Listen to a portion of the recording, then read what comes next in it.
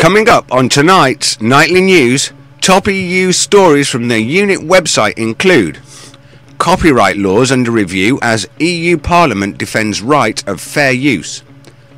Brussels plenary sessions are cancelled for a year. The EU negotiates for a partnership with Kazakhstan. Plus, in our letters section, I receive a letter from the Royal Bank of Scotland. I'm Rick Timmis, and this is the EUnit Nightly News.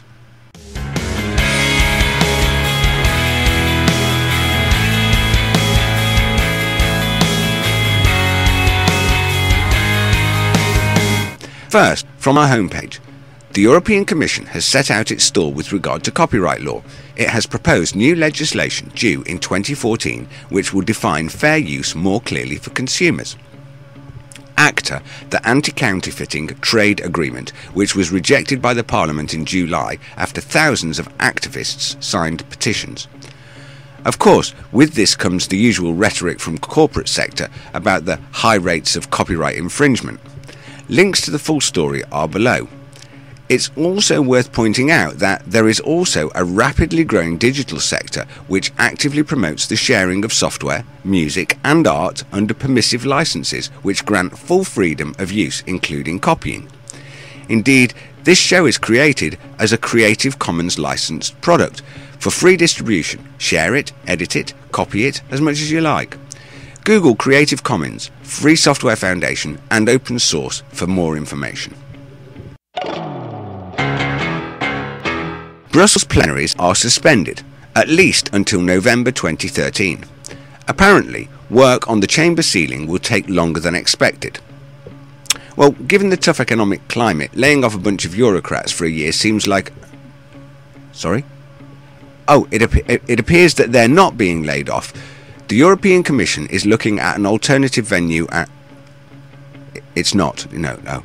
Apparently, alternative venues are not being found, and the Euro fat cats will stay on the payroll. I reported yesterday the EU announced a 1.7% salary increase. No doubt they'll get that too.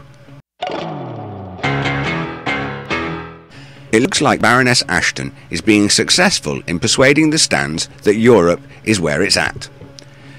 This report in our legislation section looks at the Kazakhstan's ambition to deepen relations with the EU. There are of course many hurdles to overcome: state brutality by anti-riot police, abuse of human rights, lack of democratic process. Of course, it's Baroness Ashton's job to persuade the Kazakhs that Europe can overcome these little glitches. Recently, I received a letter from the Royal Bank of Scotland, and in it, David Gillespie wrote, as you will be aware, the European Commission requires us to sell part of our UK banking business, including RBS branches in England and Wales. Now, the European Parliament website explains why. State aid is prohibited under the Treaty on the Functioning of the European Union. Nevertheless, some exceptions authorise aid justified by common interest objectives, i.e. for services of general economic interest, as long as they do not distort competition in such a way as to be against the public interest. The monitoring of state aid carried out by the European Commission therefore consists of striking a balance between positive and negative effects of aid. Great. Post offices, banks, energy providers, railways, the EU kleptocrats are mugging us and telling us to smile while they do it. Today in our video library, the second part of Greece, Bust and Broken. This special report by the BBC, which is presented by Stacey Dooley, and the links are below. Well, that's all from me at the EUnit Nightly News. You can get lots more news stories and information on our website, www.theunit.com. You can get in touch with us there, and we particularly welcome your letters and points of view. You can follow us on Twitter. Our Twitter username is the EUnit. And remember to subscribe to our YouTube channel for all of our regular updates. Finally, of course, you can join me and the rest of our team for interactive discussion and debate on Google Plus at any time.